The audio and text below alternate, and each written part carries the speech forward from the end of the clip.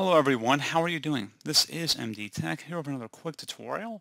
In today's tutorial, I'm going to show you guys how to do different sorting functionality in File Explorer on Windows 11. So this should hopefully be a pretty straightforward process here, guys, and without further ado, let's go ahead and jump right into it.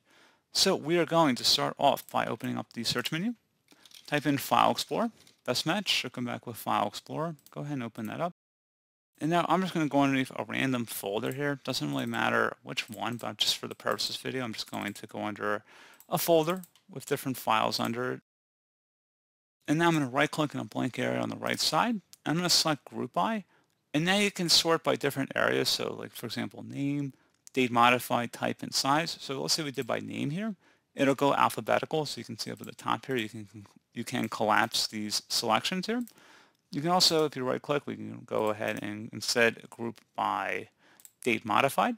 So you can see the oldest files or the newest files, depending if you're doing ascending or descending order. You can also, if you go under group by again, you can also sort by type, so different file extension types here as well. Sort by alphabetical here, so animated cursor and then cursor. And if there are any other file types in here, again, it'll be listed alphabetically in that orientation. And then, like I said, with size as well. And you can also change ascending and descending as well by just going to group by, and you can do ascending or descending order.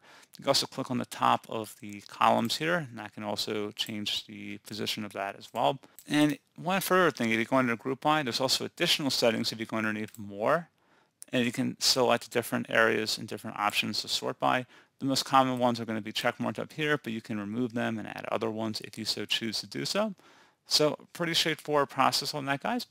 And as always, thank you for watching this brief tutorial. Do hope I was able to help you out, and I do look forward to catching you all in the next tutorial. Goodbye.